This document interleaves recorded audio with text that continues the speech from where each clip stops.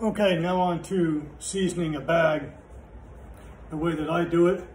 This is a different bag, so don't be confused. I just got done recording the one about tying in a bag, but this is a different bag. Airtight seasoning. There's a few different brands out there. This is the one that I use. It's your preference, it doesn't really matter. And what you'll need to do is have your blowpipe in and your channer and your drones all corked off. And if you don't have these rubber stoppers, you can buy them from a piping supply shop, or Home Depot actually sells these as well if you're in a hurry. It's a little bit less to buy it at Home Depot, but I guess the question is if you're getting the right size. But if you're in a hurry, Home Depot. If not, just order it from a piping supply place. So you're going to want to make sure that these rubber stoppers are in your stalks very securely, okay? And so don't just push on them, give them a twist. It does a better job. And then also make sure that your blowpipe is in nice and secure. If you have a split stalk like this one is, you're going to want to take out the tube or any sort of moisture control system out of the inside of the bag. You definitely don't want to get that all over, the seasoning all over that. So I take out the rubber stopper out of the channer one, and sometimes it's easier if you kind of blow the bag up a little bit, just to open it up so the seasoning drops down. I try and hold the channer stock, the blowpipe stock up, so the seasoning that I pour in here doesn't just go straight in and get on the flapper. If you have a flapper, a little mac. And then when you buy the seasoning airtight, it's kind of gelatinous on the inside. So it suggests that you heat it in the microwave for about a minute without the cap on, and then you stir it up, I think, and then heat it up again for about 30 seconds. Once you've done that, it tends to stay liquid after that. It might go back to being more of a gel or a goop, if you will, if you live somewhere that's colder, but I don't really know. So I've heated this up, and I'm gonna pour about half a can in here, which is a bit much if you're seasoning a bag that's already been seasoned, but for a brand new bag, you can do half of a container in here. And you wanna try and get it to not touch the side of the stock or the inside of the stock, because that's where your rubber stopper is going to go. And if it does touch the inside of the stock, you're going to want to use a napkin or paper towel or Kleenex to clean the inside of that, because if this isn't secure in there, if you have a little bit of liquid, this won't be tight and you'll end up having a big mess. So that goes in there nice and tight. I'm going to put the cap on this just so I don't knock it off and have a big mess everywhere. And now the seasoning's dropped down to the bottom. You can hear it down there. And you're going to want to make sure that you rock this and get it all along the inside seam or along that welt. And just make sure that it's making contact all along there. And then you're going to start to just work this around in the bag. And I don't know if you can hear that. It kind of sounds a little bit like sandpaper. Once you get it fully coated in seasoning, it'll stop feeling like that. Like up here, I can feel it's really slippery. So that's how you want it to feel throughout the entire bag. And I try and hold the stalks, I banged it. I try and keep the stalks so they don't clank together while I'm doing this.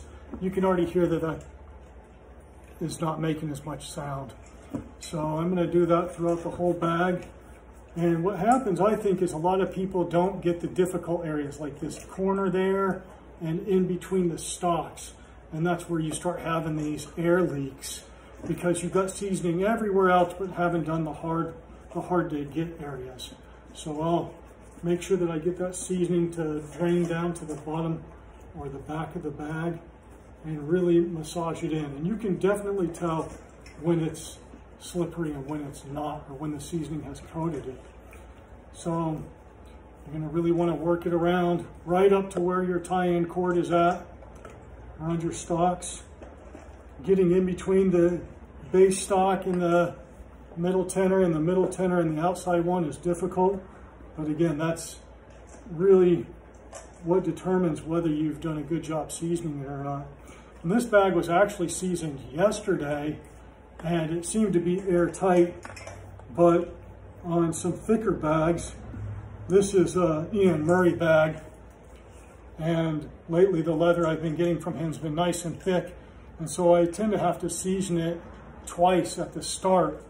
Ian Murray makes the best bagpipe bags in the world. I haven't been paid to say that, but I'm sure I'm hoping I get sponsored just from that. But they are very good bags. Bag makes a really nice bag as well. The customer that I'm tying this in for just happened to have a Murray bag, and I've been tying in a lot of Murray bags recently. The last one, the one with the blue welt, was also a Murray bag, and that was just tied in today. So again, a thicker bag, I seem to have to season it again within the first week or so.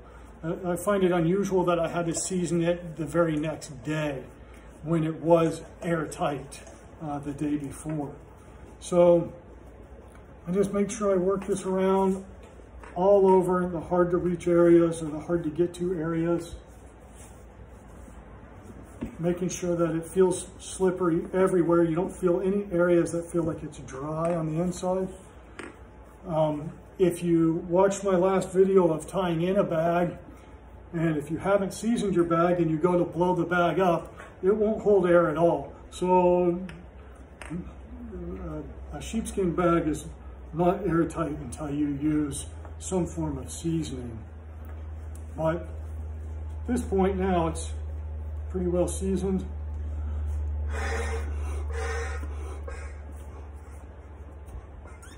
I'll blow it up as tight as I can get it to go.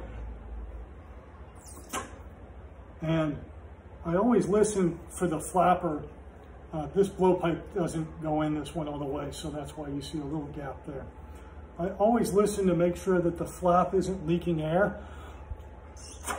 And if it, like say the bag is deflating, a lot of times it's the flapper has maybe gotten some seasoning between the flapper and where it sets at the bottom of the hemp tenon, and that's causing a leak. So if you hear that, rather than messing around with it, just put your thumb over the top of that, and you can mess around with it later on trying to get it to where it is not leaking air. Now, yesterday when I did this, I had filled it up with air. It is still tight, you can hear. It's tight. The blowpipe, I use a blowpipe as a guide as to whether it's leaking air, because if it is, this out here being such a long distance, the change in the angle is much more noticeable than it is on the stocks. But what I'll do too is I set this on the ground, the bag, and I kneeled on it. Now, I think that opens up the pore of the skin, of the sheepskin, and allows the seasoning to go in there better. Maybe I'm wrong, but it doesn't take but a few seconds to do. And I do that a couple times. Now, the reason you want to make sure everything is secure is because if you kneel on that bag and you have seasoning up here and this cork comes out, all that air pressure and seasoning just goes shooting everywhere, and seasoning is not the best smell. So you don't want that getting all over your house. Now, my rule of thumb or my guide is that if I fill it up with air and 30 seconds later it's still holding the same amount of air, I consider that airtight. So it's been way more than 30 seconds. You can see this hasn't really moved at all, but I'll check. If I can put the tiniest puff of air in there after 30 seconds, I still consider it okay. So if I can get just a little bit of air in there, I consider it okay. And I was barely able to get anything in there. So what I'll do now is I'll drain this, but I drain the excess back into the can of seasoning, especially when it's the first one or two seasonings. There's not a bunch of germs in there, and you know, stuff from my breath and the moisture, so I feel like it's still pretty good to put back in the can. I don't like to waste it. I don't know if there's anything wrong with that, but I would say after you've had the bag for a while and it's got crud all in the inside, I don't think I would pour that back into the can. But when you go to pour this out or release the pressure, you don't want to take this loop that we put in, or the loop that comes on the bag, and hang it up like this under pressure and uncork this down here, because all the seasonings come down here. You'll have a huge mess. You can uncork one of these stocks right here, the drone stocks, to relieve the pressure, or you can have it hanging and just turn the channer one facing up and relieve the pressure, or even like right now, just leave it hang like this just for a minute or so and let that seasoning all drain down so it's not here, and then crack it open. You're going to want to drain this quickly. You're not going to want to forget about this and leave it for a while, especially if it's in a cooler temperature, because let's say you left it in your shower or outside to drain, but you left this cork in there and it's a cooler temperature. That's going to come down here and then it's going to turn to gel again, and you're going to end up getting seasoning all over your reeds. So you're going to want to drain this fairly quickly after you get done seasoning it. And then inevitably there will be seasoning inside of these stalks. While it's still a liquid, grab yourself a paper towel or a napkin and roll it up so it's kind of long, and stuff it in there and clean it out. Get rid of that excess seasoning that has accumulated on the inside. So again, if it's a brand new bag, you might season it and check it a couple days later, but usually if it's a bag you've had, a quick seasoning is good enough. A brand new bag, maybe you have to do it again. So I'll double check. I can't get any air in and it's been several minutes. So I'm confident that this guy is airtight.